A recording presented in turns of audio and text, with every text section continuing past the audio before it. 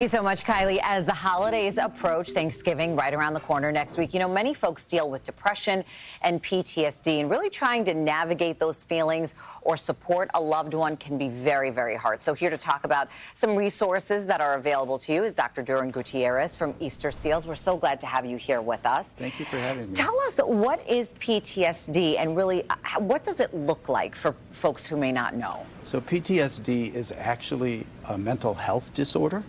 And the idea behind it is that something triggered it, some traumatic event, something like that. And it can often manifest with nightmares or flashbacks, obsessive thoughts, ruminations about that event that people really struggle with.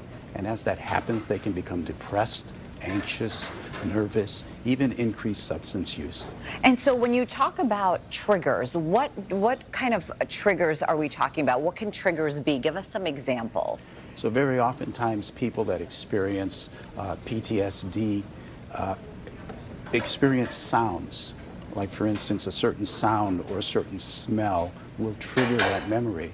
Sometimes they're very apprehensive because if they go to a family event, they might actually experience the person that possibly gave them that trauma. Okay. So it can be a very difficult thing. So is that what it is like when people, you often hear people nowadays say, I'm triggered by it, or I feel triggered. Is that what that is, that correlation between that and PTSD? Exactly. Sights, sounds, smells, familiarity with certain people, those kinds of things. And why can the holidays be especially hard, do you think, for people who either suffer from depression and PTSD, and everybody else too, right? I mean, we're all kind of struggling on some level, it seems like. Well, I think for people that struggle with PTSD, a really good word to describe that is opposite.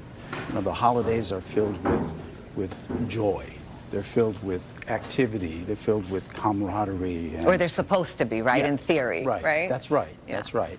But the people that are experiencing PTSD, they want to be alone. They don't want to be interacting with people because they're suffering. They want to isolate, or they might struggle with all of that stuff, and they might feel stressed because of all that. So it's very important to understand all of that and how it works. And where does overwhelm fit into this, puzzle in some way? Because I will tell you, I mean, Thanksgiving's still a week out, and I feel like everywhere you turn in the last week or so, a mom or a dad or a grandparent will say, oh my goodness, I am so overwhelmed. People are already feeling overwhelmed, and we're not even into Thanksgiving yet. That's right. The whole idea of the holidays can be a great time, but there are so many things that overwhelm us. Like, for instance, the lights everywhere, that can be a real big trigger. The Christmas music that starts the day after Thanksgiving, those kinds of things.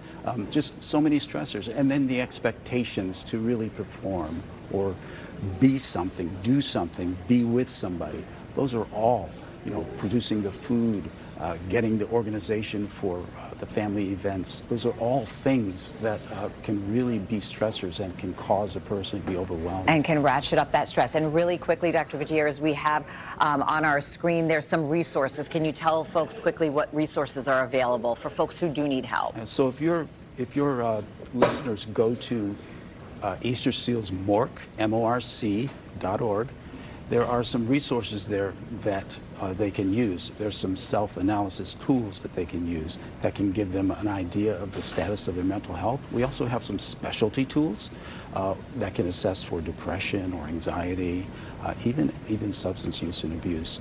Those things are all confidential. We're not going to ask you to disclose any information or anything like that. But they're there for you in case you need it. It's so important for folks to know that there is help available. You just need to ask for it. So appreciate having you here with us this morning. Thank you so much. Coming up